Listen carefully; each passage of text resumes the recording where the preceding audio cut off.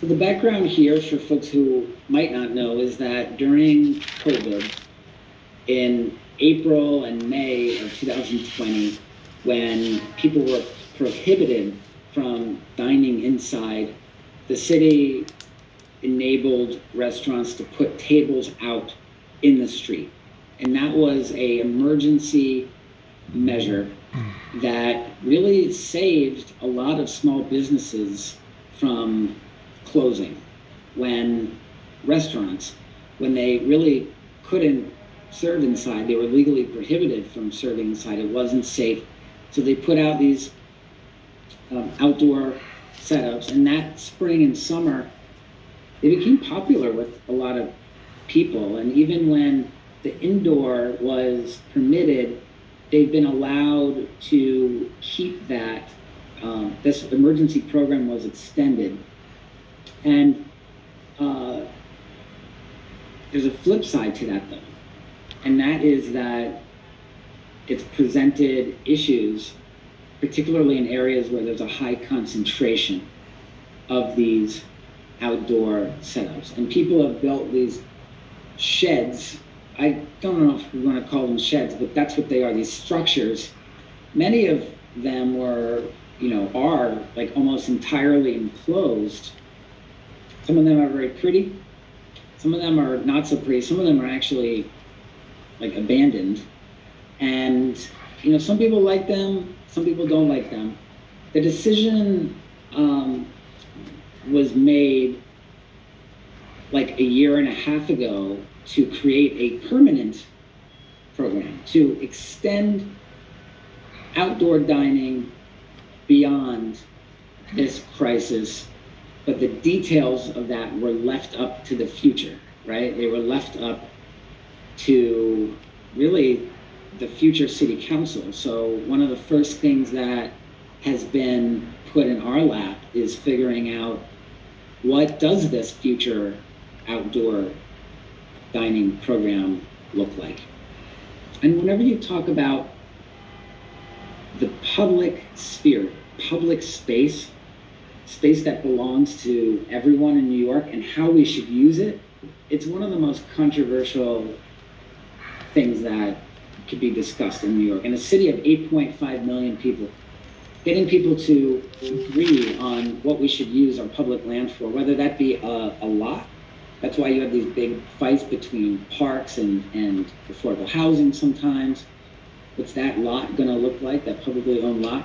Or in this case, the streets, right? Should they be parking spaces? Should they be outdoor dining? Should they be gardens? Should they be playgrounds? Or should they just be empty curb to allow for curb access?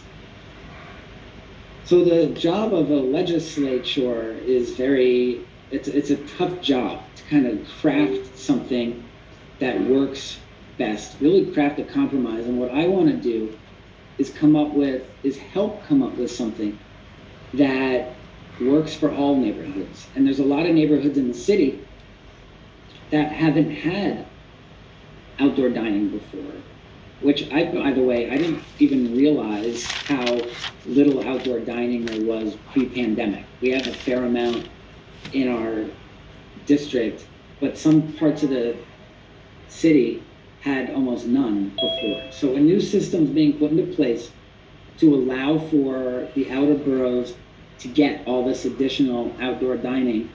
The problem is, for a neighborhood like ours, particularly down the Village, where you have a very high concentration of restaurants, there's been some areas where the current system just ain't working. Like down on Sullivan and Thompson and McDougal, you've got just like one long shed going the whole length of the block, and you can't see the storefronts.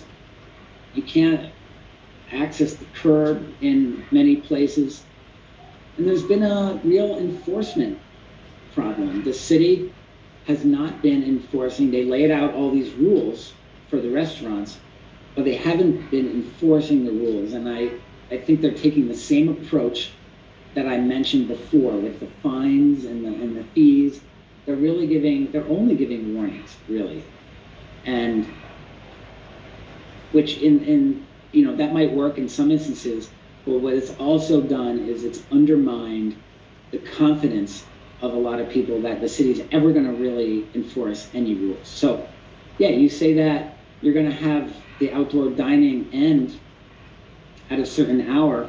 Why should we believe that the city is going to enforce that? They haven't been enforcing it the last 2 years.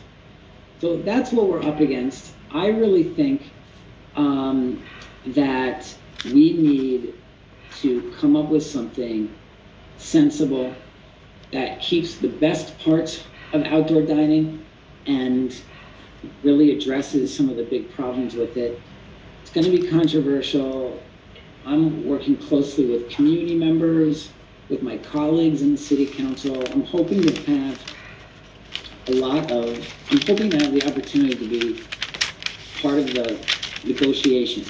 And I'm working closely with Councilmember Chris Marte and Gil Brewer. We're going to be insisting on really being part of these negotiations, because generally, historically, you'd have the bill sponsor and the speaker's office would really do the negotiations with the mayor's administration, and then just kind of let everyone else know where they ended up.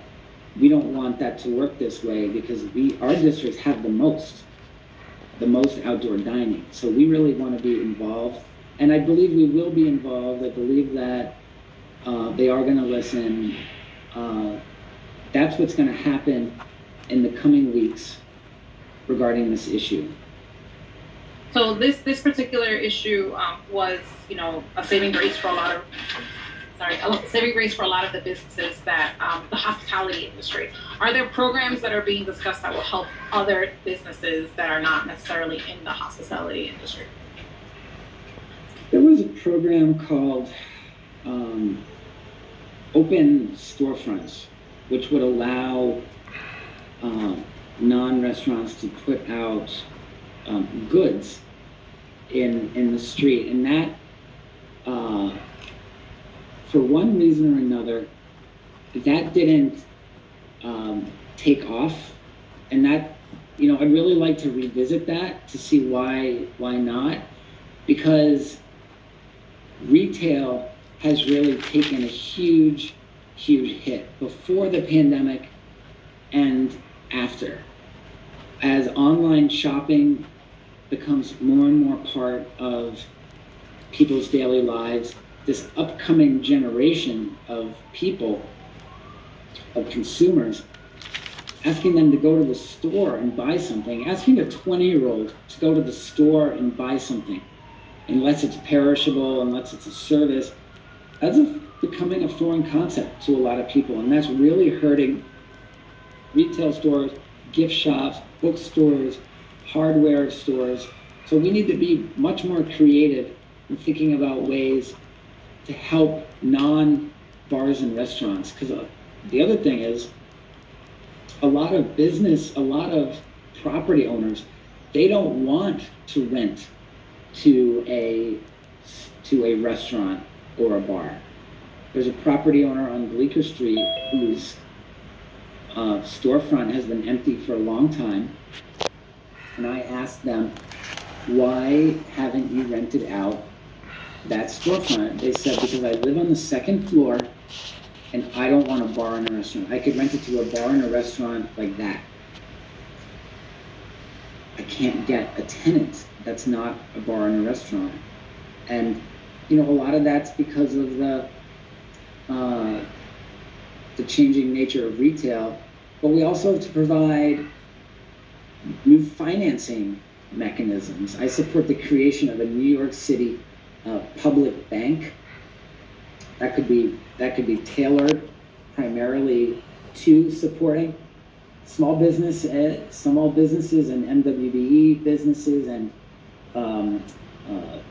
neighborhoods that have had trouble getting financing. We need to provide legal assistance, recruitment and training, business education. We need to help with all the violations that I talked about before, cutting down the violations. And we need to stop jacking up the property taxes every year. The property taxes the city of New York has exponentially increased property taxes. This is something I hear from a lot of businesses, and that puts a lot of pressure on